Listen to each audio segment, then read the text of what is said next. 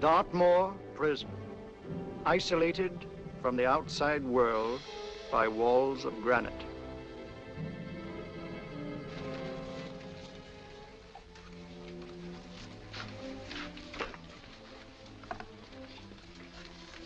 They say you could get out of here by merely telling what you know.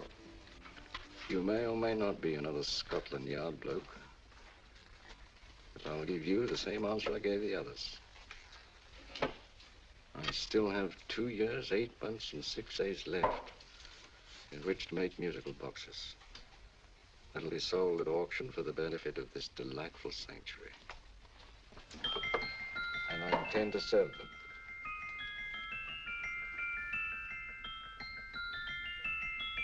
Move along. And now we come to the next object on our list, or I should say objects, because there are 3 of them. Now, ladies and gentlemen, these can be bought together or separately. Now, these beautiful little musical boxes only arrived this morning, and I didn't intend to put them on the auction block until later, but I'm going to sell them now. So, good friends, as our old pal Mark Antony used to say, lend me your ears. And what do you hear? Right. The beautiful tinkle tinkle of a musical box. What a lovely trinket. What a beautiful gift. Created and made by loving hands. A thing of beauty and utility. I was going to start with £5. It's a bargain, £5. Do I see any hands? If there's a connoisseur in the house, will go £3 for it. £2. £1. 10 shillings. Thank you, sir. Ladies and gentlemen, 10 shillings is offered for a musical box you couldn't buy anywhere in London for less than £5. It was stealing to let it go for 10 shillings, like taking milk from a baby. All right, we're starting with 10 shillings. 10 shillings, 10 shillings is offered, 10 shillings is offered, 10 shillings is offered. Will anybody give me £1? Will anybody give me £1? Oh, won't someone going to give me £1? £1 is offered, £1 is offered, ladies and gentlemen, £1 is offered is against you, sir. Will you go to £2? Will you go to £2, sir? £2. £2 is offered. £2 is offered. Going once. Twice. Third and the last call. Sold to the gentleman for £2. Sorry, my dear. Now, ladies and gentlemen, comes the opportunity to purchase an exact duplicate of the beautiful little musical box just bought by this gentleman for the ridiculous low price of £2. Oh, it's exactly the same. Exactly the same. Made with the same hands. You hear that? Isn't that lovely? That tinkle, tinkle, tinkle, tinkle. Sounds like Bow Bells to me, you know, with little angels pulling on the ropes, eh? Who'll give me £2 for it? Who's starting with £2? Will anybody start with £2? Oh, come, ladies and gentlemen. You know, from your enthusiasm, we might all be in Scotland instead of London. Please buy it for me, Daddy. £2, certainly not. We all might be in Scotland. Besides, I don't like his manner. £1, 10 shillings. £1. £1 is ours. £1 is offered. £1 is offered. Going £1. Any advance? Going once. Going twice. The third and the last call. Sold to the lady for £1. Smart bidding, my dear. Thank you. We come to the third and last of these beautiful little musical boxes. Exactly the same. Tinkle, tinkle. Isn't that lovely? Ladies and gentlemen, I don't bring you here to gull you and swindle you. This is the exact replica of those 2 I just sold before.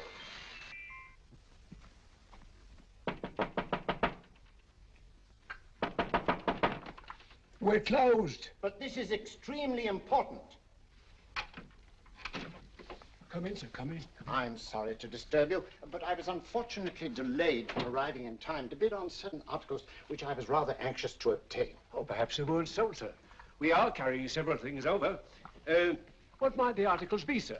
3 identical musical boxes, about so large. Oh, I'm sorry, sir, but they were sold. Pity you weren't here to bid on them. They didn't bring anything like the real value. I'm most anxious to obtain them. I wonder if your records would show who the purchasers were. Oh, we don't usually give out that information, sir. For certain, shall we say, sentimental reasons, I'm most anxious to get in touch with the purchasers. I'd be willing to pay, shall we say, £5. Well, for certain sentimental reasons, sir, we'd be very happy to oblige. Alfred, today's sales. The 3 musical boxes. Musical boxes, oh. Ah, here we are. The first purchased for £2 from Mr. Julian Emery, 52 Portman Square. Write this address down, Alfred. Yes, sir. Second didn't leave any name. Oh, how unfortunate. I think she's a dealer. You see, they don't like us to know where the things are going. On account of the profits. You say the second purchaser was a woman. Can you give me a description of her? Oh, she was a young woman, fairly tall, slender, had a light complexion and dark hair, and she was wearing a grey suit, don't you remember? That's right. She probably runs a gift shop. She paid £1. You say she comes here fairly frequently? No, I didn't say so. But she does, sir. Like as not, she'll come in on Thursday. We have sales on Mondays and Thursdays. Oh. And the third box? The third? Oh, Mr. William Kilgore, 143B Hampton Way. For 10 shillings. Quite a drop from £2. Mr. Kilgore was a Scotchman. Oh. Thank you. You've been most helpful. Oh, thank you, sir. And any time you're passing, dropping, we always have lovely things for sale. How can't you? Thank you. I'll be back Thursday.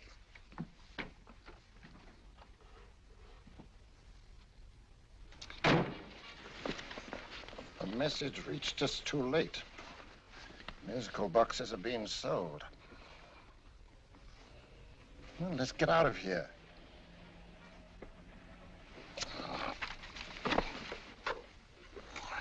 Someday you'll go too far. Reaching for a star, you fool. Yet a fool may touch a star, Colonel Cavanaugh, if he but reach high enough. But not possess it as you would. The musical boxes, they're being sold. What a pity for you, my dear Colonel. Is it my fault that the message reached us only an hour ago? Is it my fault that they were sold? She can't hold me responsible for that. Hope for your sake you're right.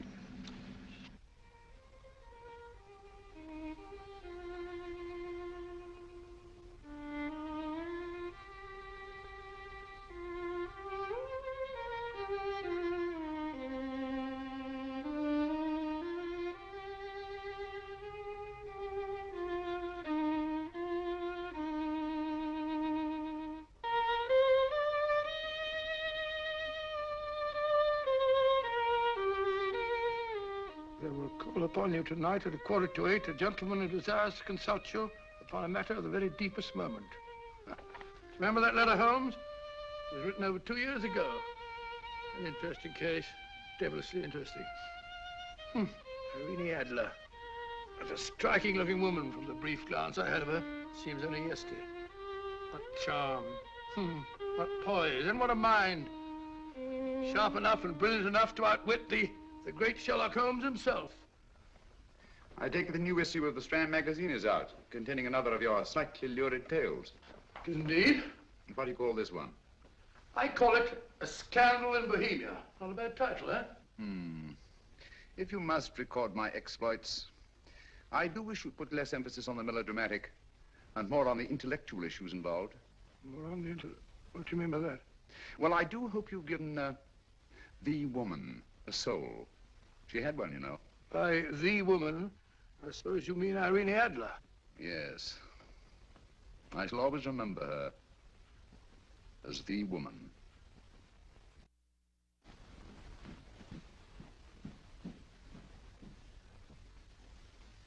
Come in. I think. That's him, old boy. How are you? How are you, old boy? I haven't seen you for years.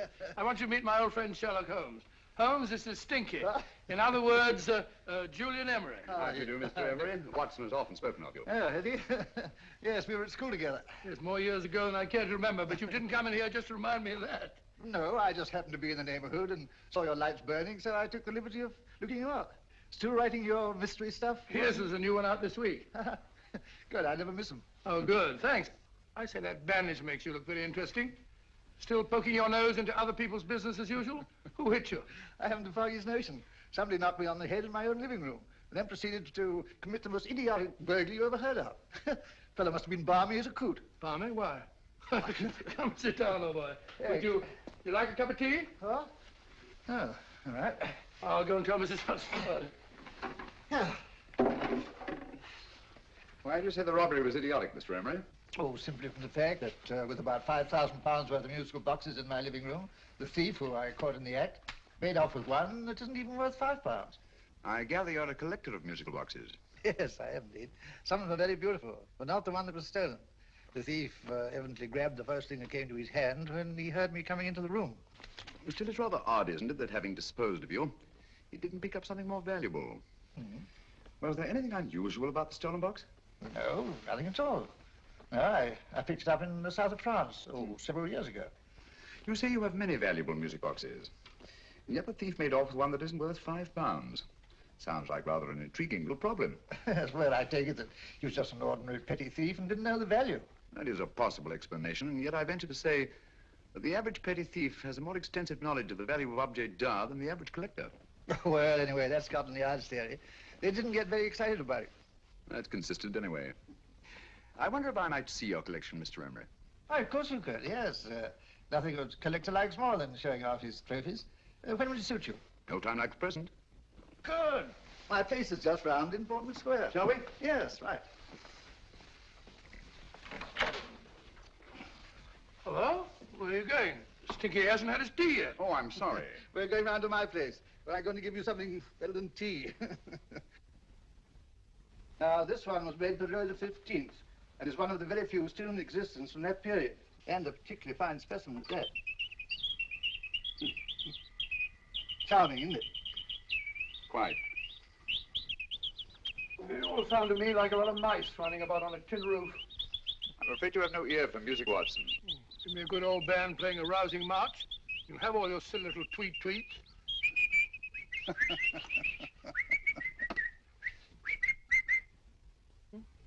Another room. This is me.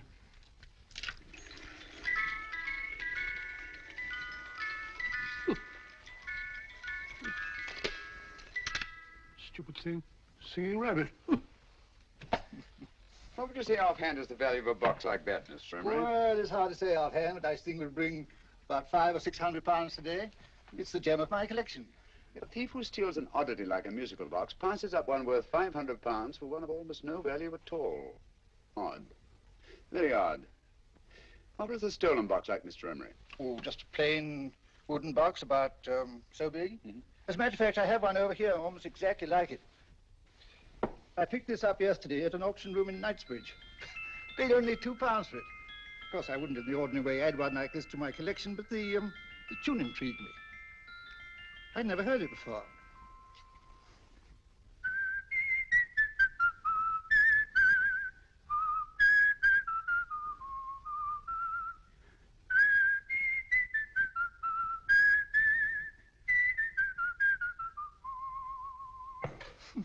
You have a remarkable ear for music, Holmes. Rather an unusual melody. Sit down, Dad. Thanks. You say you bought that box at an auction sale yesterday? Yes, the Gaylord auction rooms in Knightsbridge.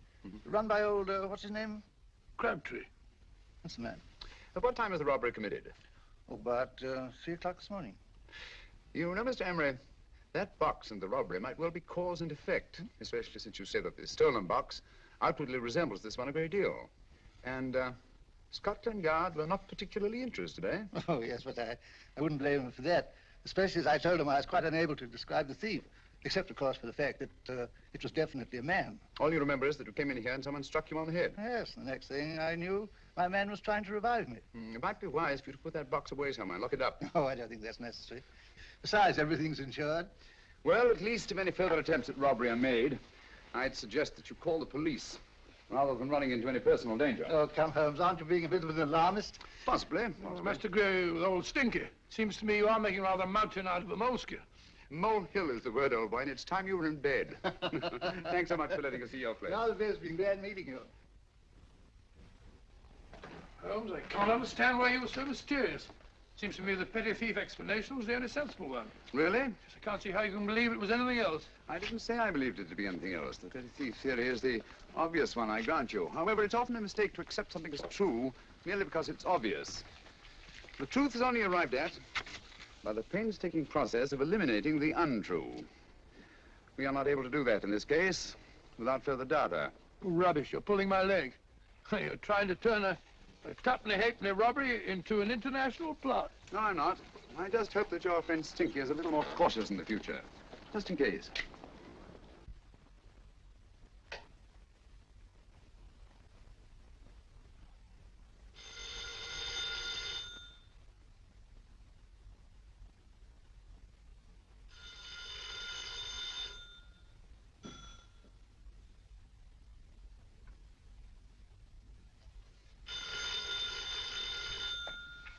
Yeah?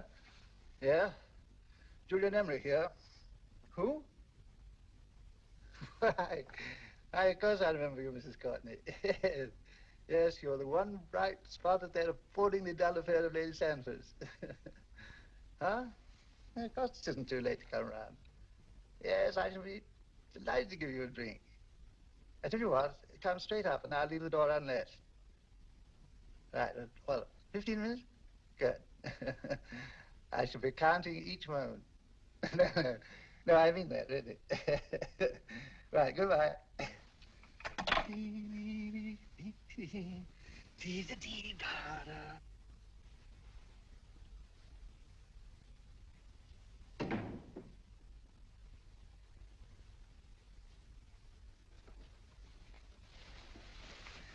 Boo! Oh, you startled me. Did I? Yes. Must be the pixie in me. I know I shouldn't have called you so late, but I was at a party just around the corner, and I remembered your invitation to see your collection of musical boxes. My dear Mrs. Courtney, pleasure is all the greater for being so unexpected. My friends call me Hilda. Thanks. Mine called me Stinky. Stinky, how quaint. Oh, what a perfectly wonderful collection of musical boxes. You know, when you told me you had a collection, I had no idea it was so attractive. Yes. They appeal to the ear as well as to the eye. Oh, what a plain little one. Why, it looks just like a country cousin amid all this grandeur. No. You mustn't underestimate the country cousin. Only last night a burglar broke in here, and with all these to choose from, went off with one very much like it. Really? Yes, I don't mind the loss of the box so much, but I do resent this crack on the skull. But it makes you look so interesting. Oh, do you think so? Uh-huh. It's funny, that's what old Fatso said. Fatso? I mean, Dr. Watson. He was here this evening with a friend, Mr. Holmes. He's interested in my collection, too. Sherlock Holmes? Yes. Do you know him? I've heard of him. Yes, he seems to think I'm in some sort of danger. What a haunting tune. It takes me right back to my childhood. Really? You know, it's odd that you should be interested in that particular musical box. Odd? Why? Because Mr. Holmes is also interested in it. He may have been more interested in the tune than in the box. I did, yes, that's right. I remember now. He whistled it note for note, having heard it only once. Really? He must be a remarkable man. Bit of an alarmist, if you ask me. Don't you believe in warnings? Of course not. Who'd want a box like that? I would. You're not serious. Oh, but I am. Well, you put me in a very awkward position. I'm a collector, you know. And the collector buys but never sells. But if the price were high enough... The price has nothing to do with it. It's the principle of the thing. Yes, well, we haven't had our drink. No, thanks. I must be getting along. Must you really? I'm afraid so. You're not walking out on me, are you? My reputation, Stinky. I say, you know, you are an attractive woman. Thanks.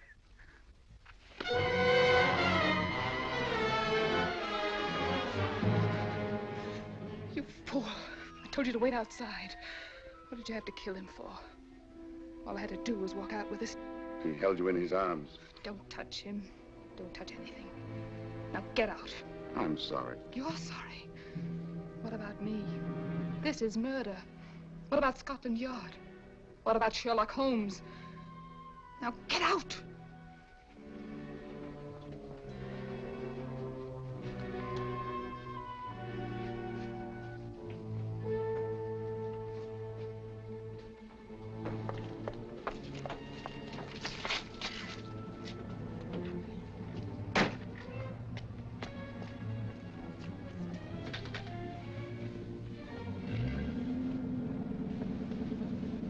Did you get it? Good. Did you have any trouble with him? Just a matter of murder.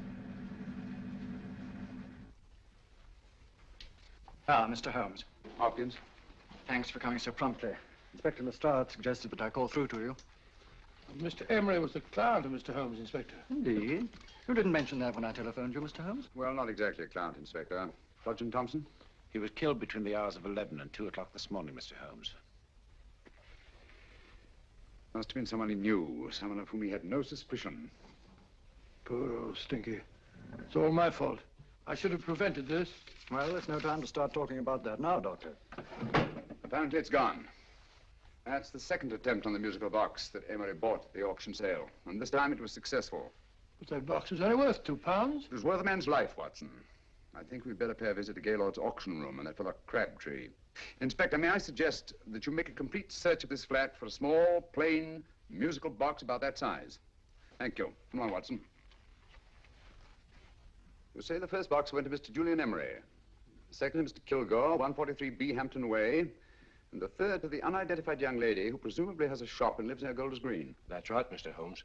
Isn't it rather strange, Mr. Crabtree, that you should have had 3 identical musical boxes all playing the same tune? Where'd they come from? Dartmoor Prison. Dartmoor? Yeah, we get a regular shipment from there every month. The inmates manufactured them. Well, they make all kinds of things, you know, pipe racks, waste paper baskets, musical boxes. Did you happen to notice if anyone showed any particular interest during the auction in the purchasers of these 3 boxes? Oh, come now, Mr. Crabtree. This is very literally a matter of life and death. Well, since you put it that way, Mr. Holmes, there was a gentleman came in here about an hour after closing time, and he was in an awful state, he was. He gave me £5 to tell him where the boxes had gone to. He said they had a sentimental value for him, sir. Oh, expensive sentiment. Can you describe him? Well, he was tall, distinguished looking, and he had grey hair and a moustache. Oh, he was quite a gentleman, sir. Now, what was his reaction when you were unable to supply him with the address of the young lady who owned the shop? I told him the young lady usually come back on Thursday. He said he'd come back on Thursday. Now, that's tomorrow. Thank you, Mr. Crabtree. You've been very helpful. Thank you. Come on, Watson. Where are we going now, Holmes? To the home of Mr. Kilgore, the man who bought the 3rd box.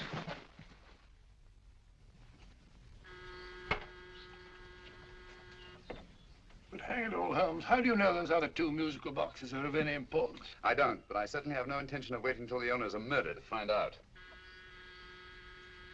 No one at home. I hope that's the explanation. I'll have a look through this window.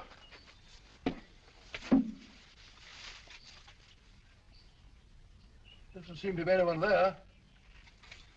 The whole place seems deserted as far as I can see. Yes. Mr. and Mrs. Kilgore at home? No. When do you expect them? Oh, in an hour or so. There's no use you're hanging about. They don't buy nothing from peddlers. Peddlers? My good woman, this is Mr. Sherlock Holmes. Sherlock Holmes? Oh, go on. Do you mind if we come in and wait? Our business is rather urgent. Well, I've got to go out and do my shopping. And I don't know as Mrs. Kilgore like any strangers nosing about. Quite all right, I assure you. Well, I've got to be off. It's too late in the parlor. And no smoking either. Mrs. Kilgore says it smells up the house. Funny old girl, Holmes.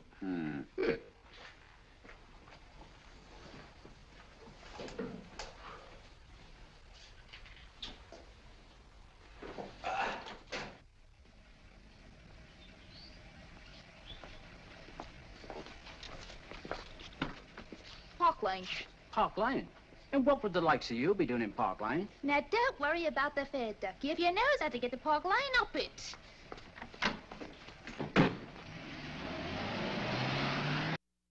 You know, Holmes, I've been thinking. There must have been something hidden in that box of old stinkers. Stolen jewelry, possibly. What's up, Holmes? Listen. What's just the steam in the water pipes?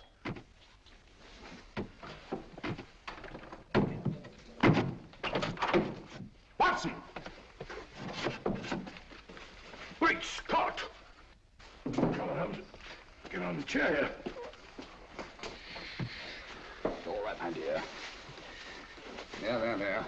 Now, don't worry. It's all over. There you are, dear. Don't cry anymore. She tied me up and shut me in the cupboard. I know. She won't come back. Did you show her your new musical box? Yes, she said she wanted to hear it play, and as soon as I showed it to her, she grabbed hold of it. I know. Now, don't worry. Nobody will buy you a new musical box. Yes, my dear, the best one in London. Watson. Oh, what a fool I've been. What do you mean, Holmes? She took the musical box out of this house in that market basket, right under our very noses. Why could the Kilgore charwoman want to take the music box? She isn't the Kilgore charwoman. She's a consummate actress. An extremely clever, unscrupulous woman who will stop at nothing. Take care of the child, will you, Wolf, till our parents get back. Explain everything to them. Of course I will. But, Holmes, where are you going? Somewhere, somehow, I must get to the young lady who bought that 3rd musical box before our opponents find her. I only hope that I won't be too late. Oh, no. No, darling, you mustn't cry anymore. Now, cheer up. Would you like to hear old Uncle make a noise like a duck?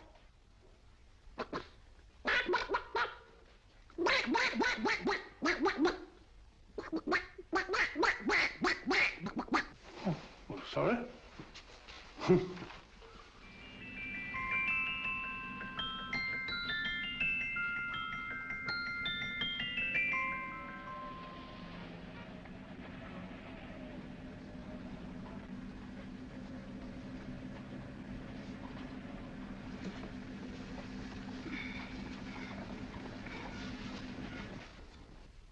And now, ladies and gentlemen, how much am I offered for this beautiful lace Dresden china figurine? A lady of the French court. Now, this is the genuine article. What a beautiful ornament for your mantelpiece. Or you could use it as a centerpiece on the dining room table. Now, will somebody start me for £10? Will somebody start me for £10? £8?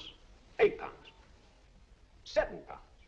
All right, £5 is offered, £5 is offered, £5 is offered, £5, 10, £5, 15, £5, 15. £6 is offered, £6, going once, going twice. The third and the last call will be all done. Sold to the lady from Twickenham for £6. Next, we have a real museum piece, ladies and gentlemen. A fine 19th century doll. The costume an exact replica of the holiday clothes worn by the Hungarian peasant women. Now, ladies and gentlemen, an article like this will cost you from £15 to £20 in a West End shop. I'm not going to ask you anything like that. We'll give me £2 for it. £2. Anybody offer me £2? £2 for the Hungarian? £2? £1. What? Anybody give me £1? Anybody offer me £1 for the doll? £1 is offered, ladies and gentlemen. £1 is offered. Now, I'm not going to waste your valuable time or mine in trying to get one half of what this beautiful doll is worth. If the young lady can steal it for £1, that's her good fortune. So it's going once, it's going twice, the third and last call. Any more? Sold to the young lady for £1. And now, ladies and gentlemen, may I draw your attention to something which may be a great surprise to you, worthy of any collection. The only other one like it is in the British Museum. It's a Ming vase of the 7th dynasty. This vase lay in a large collection somewhere outside Rome for over 2 centuries, I understand. It was discovered there by the noted antiquarian, Sir Andrew Coppleston. Now, some of you may remember Sir Andrew Coppleston. Besides being a noted traveller and antiquarian, he's also a gentleman rider. A girl with a parcel in her hands, that's her. Are you sure that's the girl? Well, she fits perfectly the auctioneer's description. Follow her, Hamid.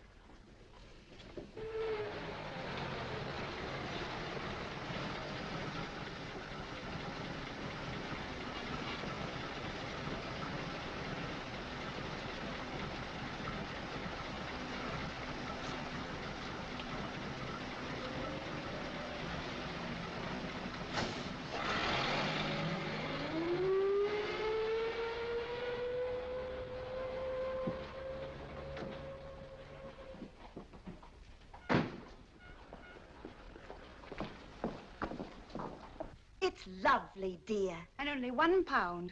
We can get at least 3 for it. Easily. I'll go make some tea. I could do with a cup. Right.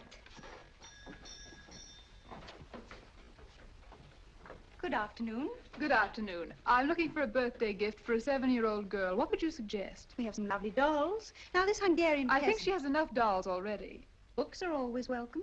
Well, I'm looking for something a little different. Well, that's rather cute. What is it? Oh, that's a musical box. Children always love them. And this is an exceptionally nice one. It plays many tunes.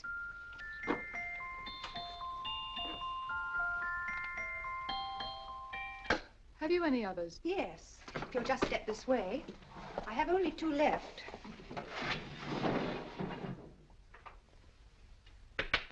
Oh, nice.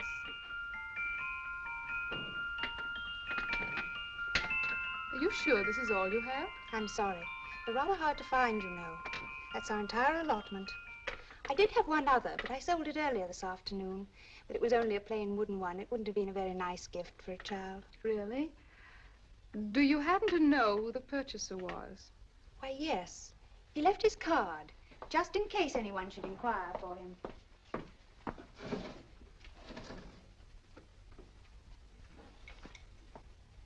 How interesting. I'm sorry, but I'm afraid I'll have to look a bit further. Thank you anyway. Good afternoon. Thank you.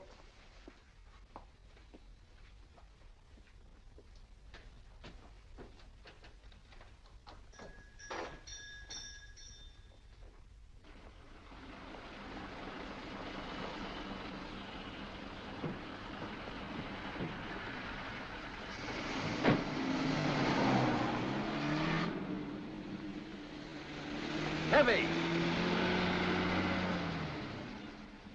All of that cab. Here, now, what? Scotland Yard. Hop in.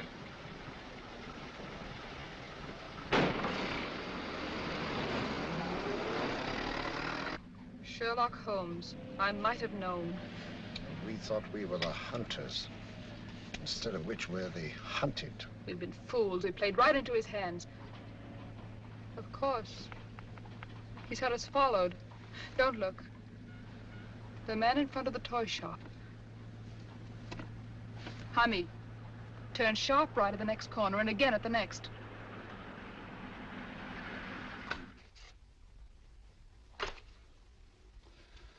No photograph of her, Commissioner, as I expected. She's not a known criminal. But how do you expect to know if you do find her? After all, she was disguised as a charwoman. Don't worry, old fellow. If I ever see her again, I'll recognize her. Well, it won't be long till we know who they are and from where they operate. Who's covering them? Sergeant Thompson's following them, sir. They won't get away from him. He's a good man. We could have arrested them at Clifford's toy shop if we had any proof. But we know that they killed Emery. Proof, my dear fellow. We must have proof. We have x-rayed it, sir. There's nothing whatever concealed in the box. We'll have a look at the plates.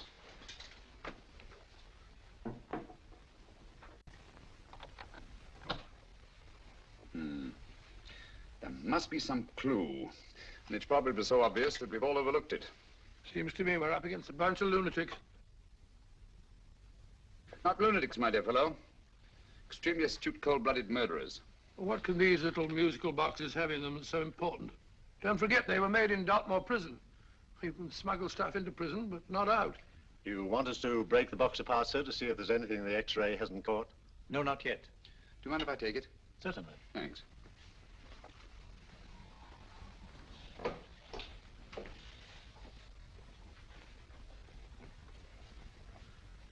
The governor of Dartmoor Prison informed us, sir, in answer to Mr. Holmes' question, that all three musical boxes were made by the same convict, John Davidson, serving a 7-year term, sir. Davidson? The Bank of England plates. That'll be all. Yes, sir. Now we're getting somewhere. Wait a minute. How did you know about the plates, Mr. Holmes? I'm a student of crime, Inspector. I make it my business to know about such things. And when the name of Davidson was mentioned... Well, who is this fellow Davidson? As long as Mr. Holmes seems to know all about it already, I suppose there's no harm in telling you. 2 years ago in London, there occurred a robbery of such tremendous importance, although the stolen articles themselves have no intrinsic value whatsoever, that the Home Secretary was instrumental in seeing that not a word of it appeared in any newspaper. But you never told me anything about this, Holmes. You were away at the time. Articles of no intrinsic value and yet of such importance? I don't understand. Davidson was apprehended within 15 minutes of committing the theft. But by that time, he'd hidden the articles in question and they've yet to be found. Before going further, Dr. Watson, I must inform you that this matter's not to be mentioned outside of this room. Of course not. Do I look like a man who'd gossip? Let's not go into that now, old fellow, shall we? Davidson had been employed for years in a position of extreme trust by the engravings department of the Bank of England. The articles he stole were nothing less than a complete duplicate set of plates for printing £5 notes. What? The Bank of England's own plates? Precisely. And with those plates, a gang of crooks could flood England with £5 notes, not forged in the usual sense of the word, but notes undetectable from genuine Bank of England notes in any way whatsoever. Good heavens. Any whisper at all might have resulted in enormous damage in shaking public confidence in the Treasury. We tried everything after we arrested Davidson. Offered him a shorter sentence if he'd tell us where he'd hidden the plates. Why, we even put in Scotland Yard men with him as cellmates, but no results. Obviously, Davidson is a man of strong character and infinite patience. Yet suddenly he feels impelled to smuggle out the secret of the hiding place of the plates to his confederates. Why? I don't understand, Mr. Holmes. Well, for example, has the Bank of England made any plans to radically change the design of the £5 note so that in, say, 7 years from now, notes made from the stolen plates will be worthless?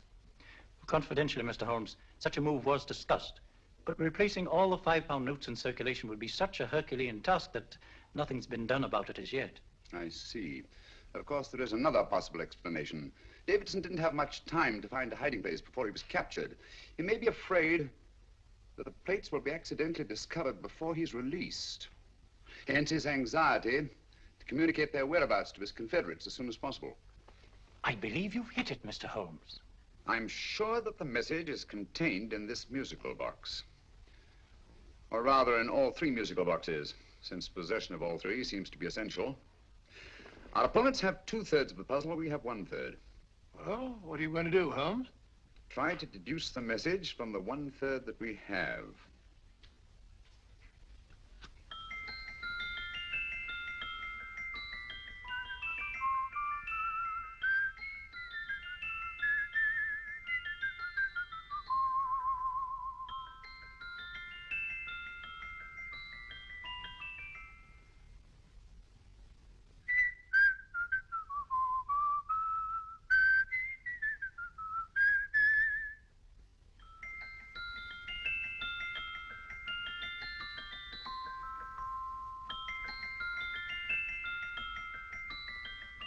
It's the same tune as the one played by Emery's musical box.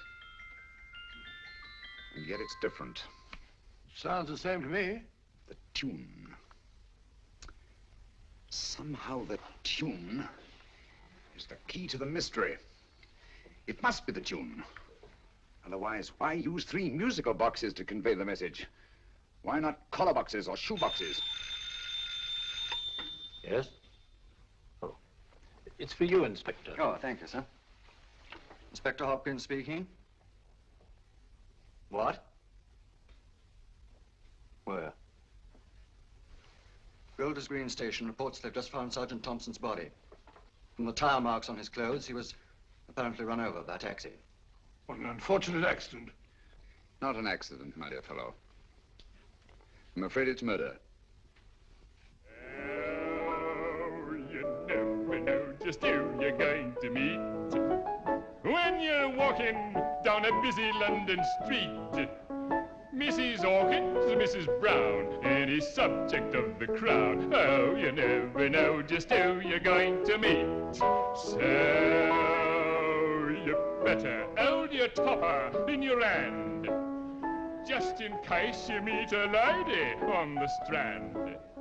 Girls will think you're kind of sweet, and your day will be complete. Oh, you never know just who you're going to meet. Now, a gentleman is judged by his appearance. Yes, a gentleman is judged by how he talks. Now, he's much better off when he's acting like a toff, especially if he's taking him a walk. What on earth is this outlandish place? A rendezvous for actors. Actors? Buskers, old boy. You've seen them 1,000 times. Actors who entertain the queues, waiting outside theaters. You never know just who you're going to meet when you're walking down a busy London street. So you better wear your best, hold it nice to look your best, 'cause you never know just who you're going to meet. So you better keep your manners right in view, just in case a lady gives a how d'ye do. Keep your trousers in a pleat, shine your shoes and keep them neat, 'cause you never know just who you're going to meet. Blimey. Mr. Holmes. How are you, Joe? Never met him. And yourself? Fine, thank you. I want you to meet a friend of mine, Dr. Watson, Joe's sister. Oh, well, any friend of Mr. Holmes is a friend of mine. Hi, Joe. He did me a good turn once that I'll never forget. Yes, I cleared Joe of a most unpleasant charge. Murder, no less. Oh, really? By proving to the satisfaction of the police that he was busy at the time blowing open someone's safe. That's right, Governor. Good gracious me. Joe, now you can help me. Come on, buzz off, buzz off. Come on, up it, up it. Can't a gentleman have some peace and quiet around here? And you too. There you are, Mr. Holmes. Now we can have some peace and quiet around here. Thank you, Joe. There's £5 in this for you. Well, I wouldn't want to take it on myself, sir, but I'd get somebody to do it for you for half of that. You don't know what the job is yet. For £5? Murder, ain't it? What? No, Joe, not murder, just music. I want you to identify a song for me. Oh, there ain't a song that's been written that I don't know. That's why I came to you. Now, of course, the violin is more my instrument, but, oh, well, here we go. Now, listen to this, Joe.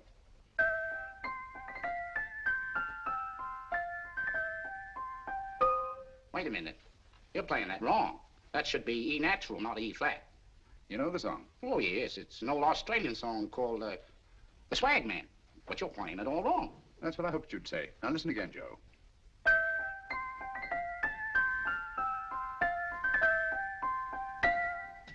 That's the same tune, all right, but you're making different mistakes than you did the first time. No, not mistakes, Joe. Call them variations. Here, play the song for me, will you, the way it's written.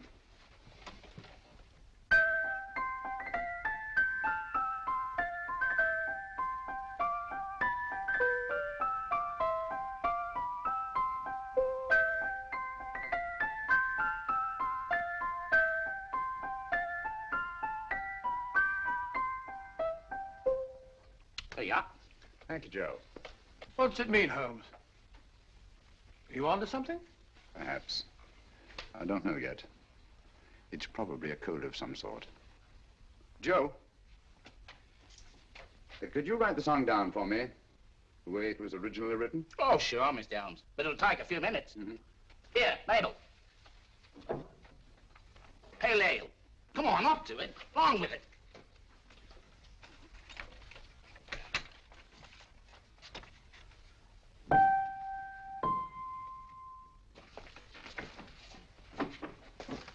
Well, obviously it isn't the lyrics. No combination of those words made any sense at all. The variations in the way Emery's musical box played the tune are different from the variations in the one we have. You sure? Quite.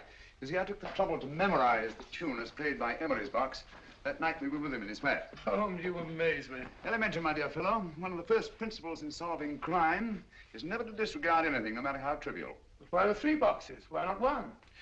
Because the message was obviously too long to be conveyed by any one variation. Then there's the 3rd box, the one that woman took from the Kilgores. That contains yet another set of variations. Yes, well, it's all beyond me. Well, all we have to do now is to find the secret of the variations. Not a very easy problem to solve, my dear fellow. Hello. What's up? We've had company. I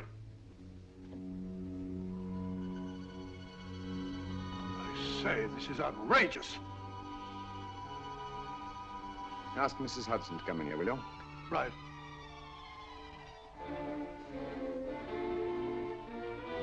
Mrs. Hudson? Yes? Oh, there you are. Will you come up here at once, please? Oh, coming, sir.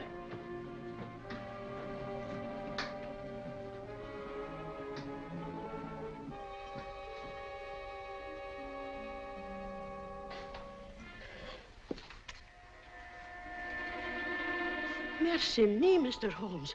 What has happened? Who called while we were out, Mrs. Hudson? Just a young lady. The one who said you wanted her to wait for you. And a nice-looking old gentleman with Our her. friends again, Watson. Friends? What did the young lady look like? Oh, I couldn't see her face. She had a heavy black veil on. But she had such a nice way with her. Oh, I'm sorry, Mr. Holmes, if I've done anything wrong. But you did say I should always let clients come in and wait for you. Don't worry, Mrs. Hudson, don't worry. You had no way of knowing. It's quite all right, quite all right. Now, don't worry, Mrs. Hudson. Don't worry. But where on earth's the musical box? They didn't get it. Didn't get it? Where is it? It's in your hand. Huh? That biscuit jar. Take the biscuits off the top. Now put your hand inside, and you'll find the music box. Well done, Holmes. Well done. Amazing.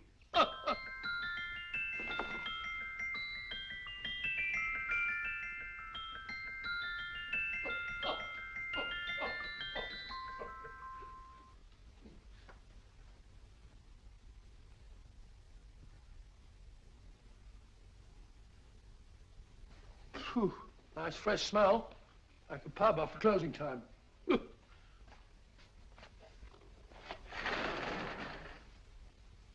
I say, Holmes. What? It's morning.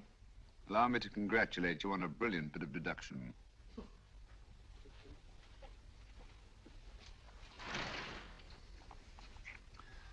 It's not a transposition, not a polygraph transposition, not a trigraph, nor any known form of decoding. How about the Morse code? Have you tried that? Yes, at about 3 o'clock this morning. I'm sorry, old man. I was only trying to help.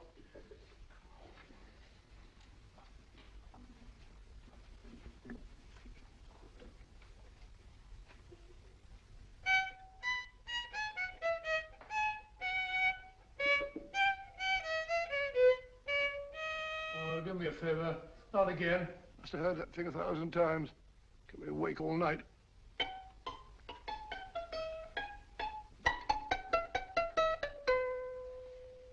Not a very distinguished composition, I grant you. You know perfectly well I don't know one tune from the other. When I was a kid, my people tried to have me taught the piano. I've always felt sorry for that old teacher of mine. The poor old girl finally reached the point of numbering the keys for me. 1, 2, 3, 4. Even then, I never progressed beyond... Numbering the keys, Watson. The 19th key of the keyboard is the 19th letter of the alphabet. S. Here. Write this down when I give it to you, old fellow, will you? The first altered note. Write S first. Now, the 8th key is H. The 5th key, E. The 12th key, L. The 6th key, F. S-H-E-L-F. Shelf. Your piano lessons were not in vain, old fellow. You've solved it. Thank you. Oh, thanks, old bean. Hold it. We now have 2/3 of the message. Behind books, 3rd shelf, secretary, Dr. S. Presumably, these are the first and second portions of the message. And this gang has the first and third parts of it. Precisely. Then it's a stalemate? Yes, Commissioner, but we can't leave it like that. There's no doubt in my mind that they'll try to secure our 1/3 of the message that's missing. Well, I assume you've taken every precaution to guard the Clifford music. Oh, yes, it's carefully hidden at Baker Street with Dr. Watson on guard. However, I'm reasonably certain that, difficult as it may be, we can find the plates even without the missing part of the message. Behind books, 3rd shelf, secretary, Dr. S. Well, outside of the fact that Davidson hid the Bank of England plates somewhere in London, Mr. Holmes, I don't see that we've progressed at all. Allow me to point out to you, sir, the key words, Dr. S. It looks as if the plates were hidden in the house of the doctor. Whether S stands for his first or last initial remains to be determined by a process of elimination. Well, there must be 10,000 doctors in London with S for a first or last initial. Precisely. And every one of them will have to be questioned in person. That's why I say this is a task for Scotland Yard. It's a task, all right. But Scotland Yard has searched worse haystacks and found a needle. Well, for the time being, I'll leave the matter in your hands, gentlemen. We'll call you if and when we get a lead on our mysterious Dr. S. Thank you. In the meantime, I intend to follow up a little clue concerning a cigarette.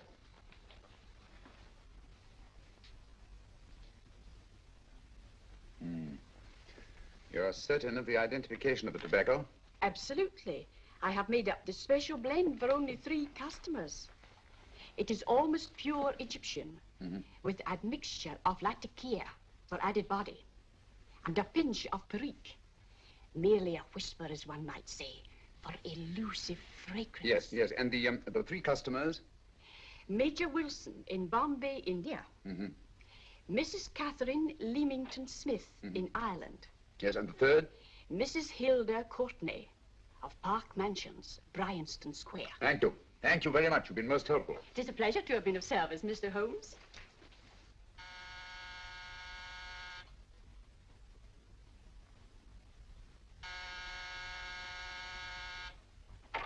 Yes?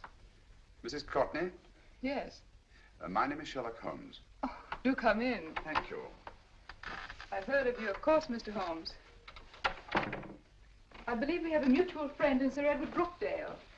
He's spoken to me of you quite often. Indeed. And to what good fortune am I indebted for this visit? I think you know Mrs. Courtney. Well, I did get a summons for speeding last week. But outside of that, I don't think I'm of any interest to the police. Oh, come now, Mrs. Courtney. You seem to forget that you and I have met before.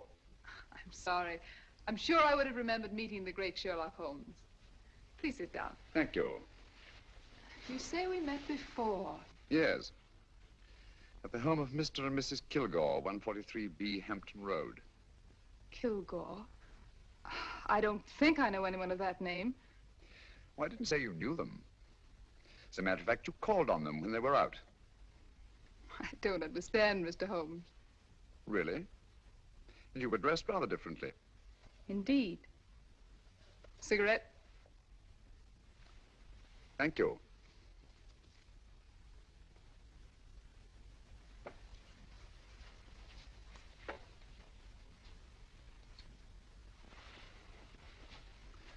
Thank you.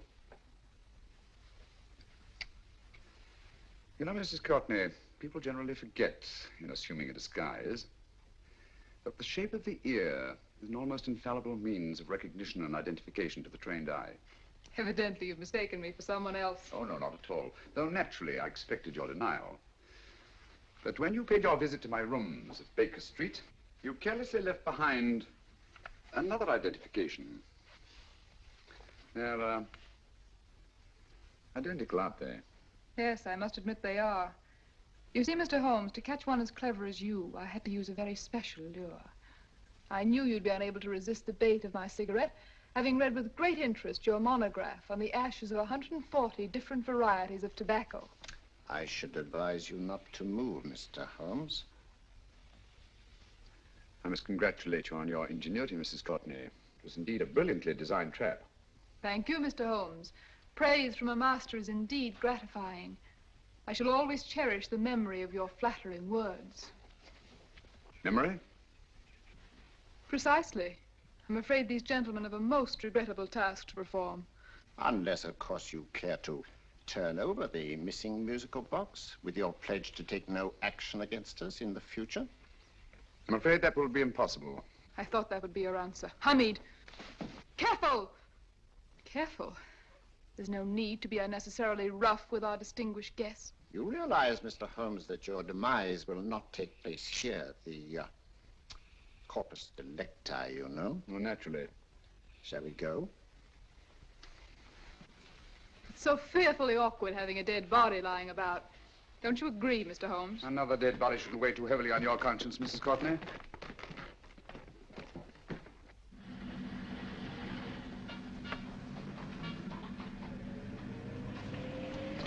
Do you mind if I have a cigarette? Don't see why not.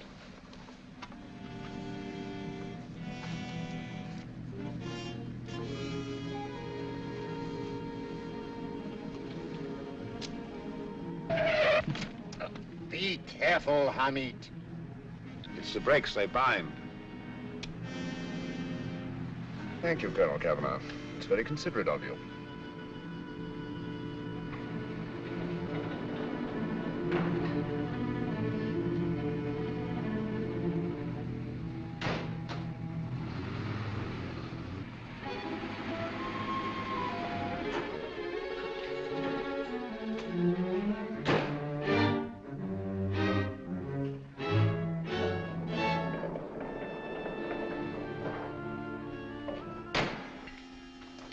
You'll be happy to know, Mr. Holmes, that your death will be a painless one.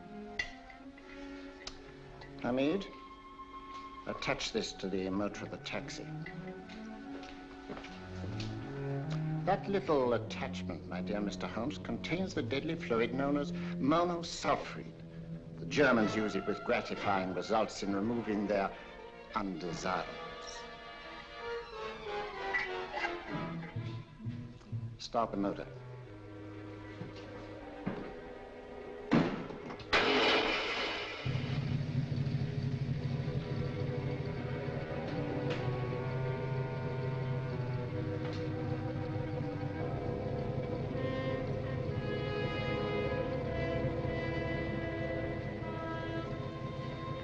Tape his mouth.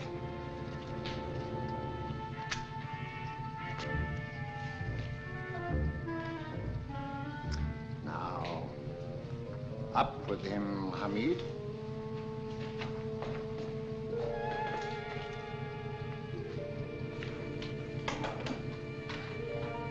You find yourself like Muhammad's coffin, Mr. Holmes, suspended between heaven and earth. Plenty of fuel in the tank? Good. It would be too bad to have anything go wrong through so simple an oversight.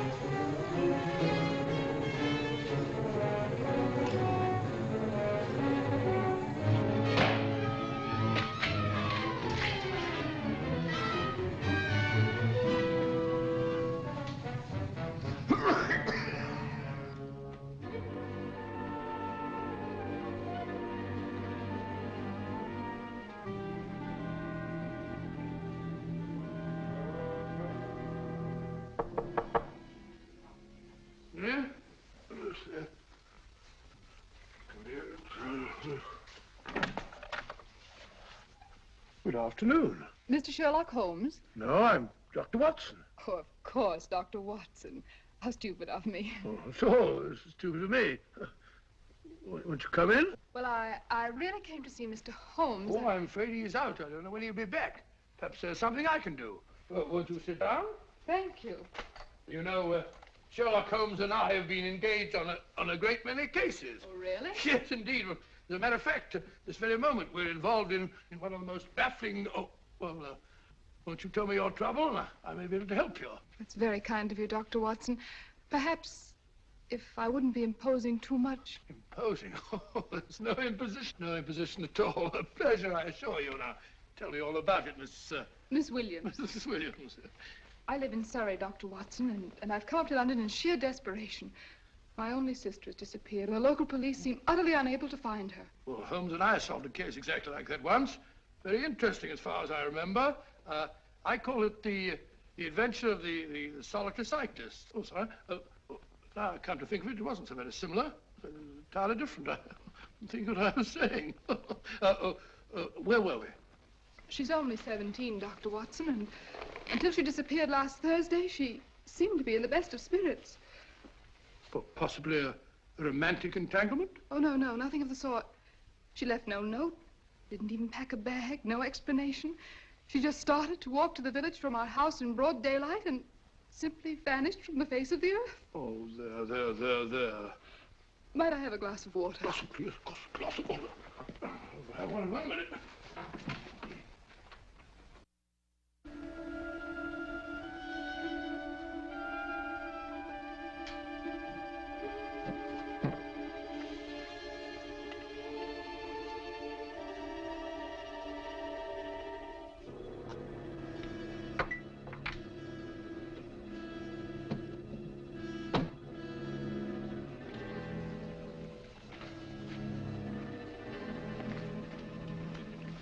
There you are, my dear. Thank you, Dr. Watson. No, you're not to cry anymore. You must pull yourself together. Oh, I feel much better already knowing that you're going to help me. Oh, Dr. Watson, look! Good heavens! Oh. Get through the fire brigade, quickly! Haven't you a fire extinguisher? By Jove, we have in the kitchen.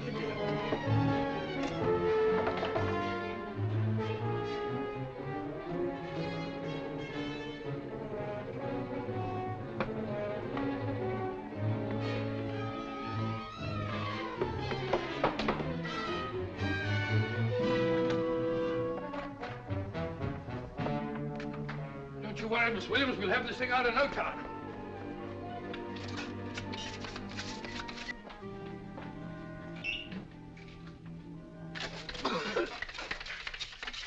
Ah, that's got it. Get some air. Well, you see, there was no need for the fire brigade after all. I hope you weren't too frightened, Miss Williams. Oh, gone.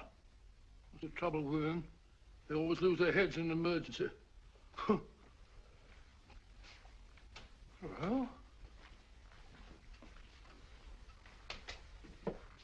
a musical box. Great Scott! Miss Williams!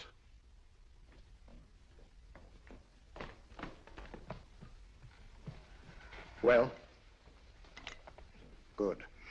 And Holmes? By now, Mr. Holmes has no doubt exchanged his violin for a harp. Always assuming that heaven is his destination. And now that we have the missing musical box.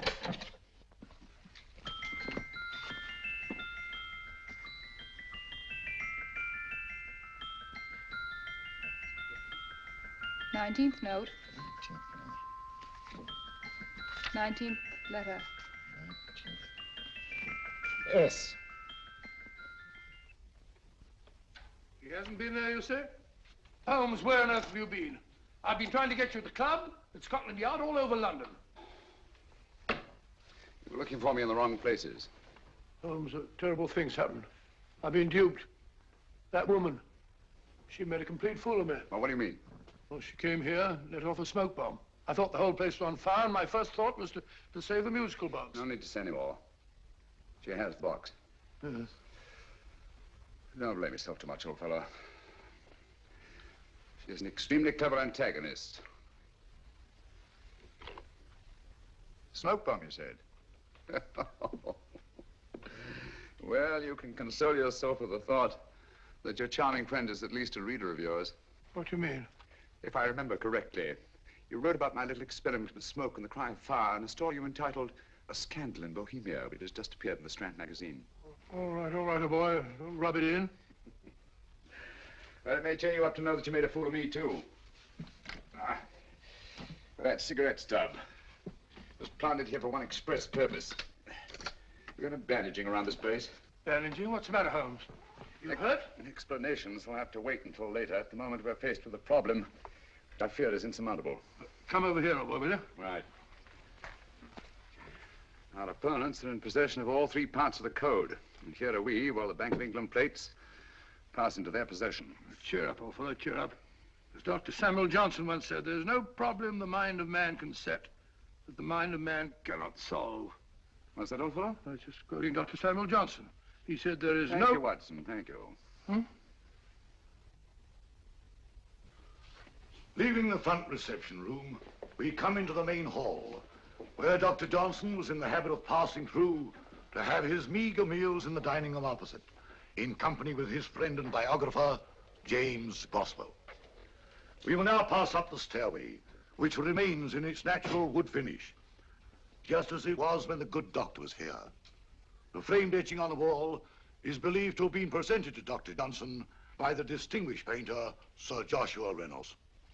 I've been told here that picture was given in by Mrs. Thrale, and it's definitely not a Reynolds. Is that important, my dear? Oh, I'm sorry.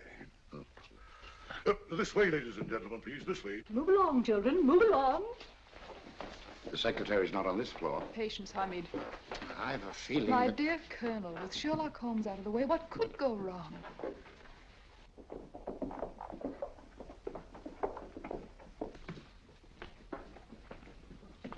And here we have the Garrett Library, in which Dr. Johnson wrote his famous dictionary, and in which you will see also many of the great man's books and other items of interest. Step forward, ladies and gentlemen, please, step forward. Standing in the corner is the secretary, which contains many of the original works by the literary genius. On this table, Dr. Johnson's cat, Hodge, used to sleep while his master worked. A strange thing about this cat, ladies and gentlemen, was its love of oysters. They do say that the dear doctor often went hungry to find the cat that delicacy. What a pity. Now we will visit the grain room, which is immediately below us, in which you will see the very bed in which Dr. Johnson died. What did he die of? Gout. Just gout. This way, ladies and gentlemen. Mind the steps, please.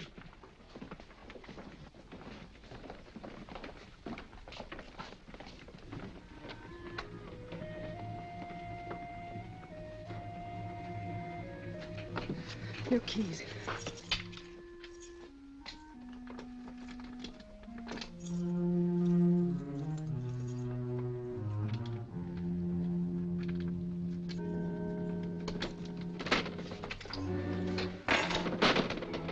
Third shelf up.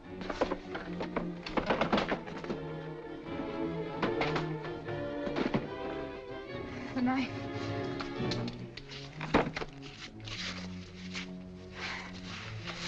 Gentlemen, the Bank of England plates. Well, Mrs. Courtney, so we meet again. No, I shouldn't do that if I were you, Colonel Cavanaugh. I must congratulate you, Mr. Holmes. You're far more clever than I thought. Thank you, Mrs. Courtney. Praise from you is indeed gratifying. I shall always cherish the memory of your flattering words. Memory? Oh, thank you. And now I have a most regrettable task to perform.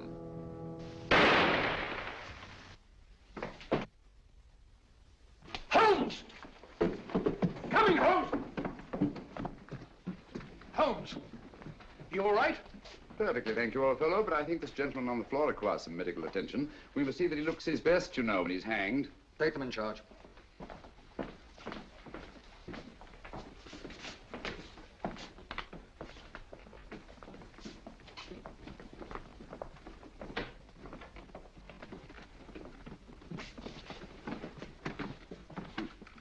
A brilliant antagonist. It's a pity her talents were so misdirected. Will you see that these plates are returned to the Bank of England, Inspector? I still don't understand how you solved it, Mr. Holmes. It's entirely due to Dr. Watson. He gave me the clue when he mentioned Dr. Samuel Johnson. Well, congratulations, Doctor. Oh, thank you, Inspector. I don't think I'd have done it entirely without Mr. Holmes's help, you know.